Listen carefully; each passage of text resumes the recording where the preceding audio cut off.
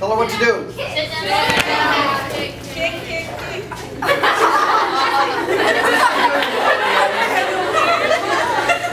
Most guys are like, what?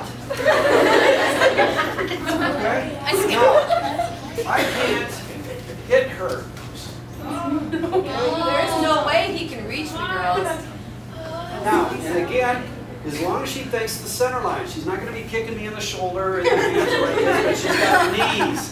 Now, when we teach these self-defense programs, these are very risky moves for me. When I come around, you track.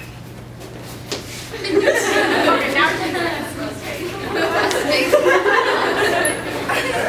you stay there and you're screaming until you have to. Okay? And you got a plan A or plan B. Do I need to stay with people or go to people? But this guy is not going to be standing here for a half hour when you're sitting there screaming like this. He's going to think, I could get hurt or I could get caught. This is not normal.